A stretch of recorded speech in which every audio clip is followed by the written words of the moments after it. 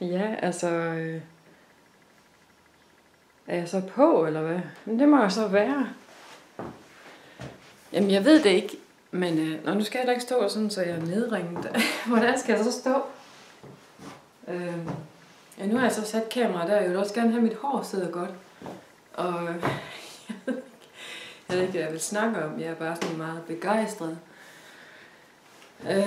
Og opfyldt af krudt og inspiration af begejstring. Jeg kan godt lide ordet begejstring, fordi det viser, at man har samvittighed over for noget, og der er noget, der betyder noget for en.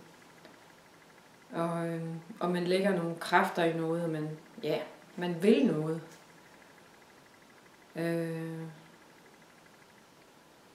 Ja, så ved jeg ikke. Skal jeg så tjekke, om det her det er en test? Eller, skal jeg så tjekke, om det kommer ind, eller hvad? Det må jeg nok hellere.